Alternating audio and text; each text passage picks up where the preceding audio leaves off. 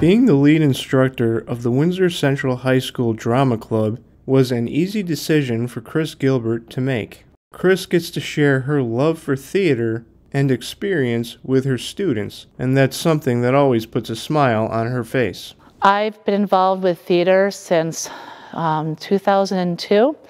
I've worked with several local theaters, Endicott Performing Arts Center, SRO, Tioga Community Theater as well.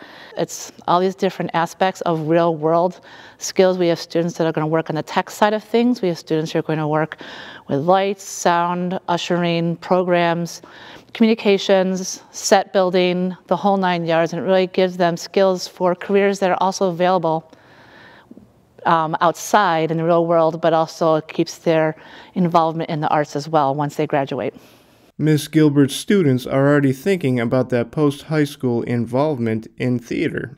I want the experience of being on stage, so I have more of a wide horizon of different things I can do personally, like as a career and or as like a side job or something, so like I have more options, and this is a good way to give myself another option like acting or some sort of like what Miss Gilbert's doing as like a drama club producer in a sense. I really just fell in love with theater, and even my own children participate in a lot of theater in their district as well, and I've done tons of shows, and it's just a really amazing collaborative experience.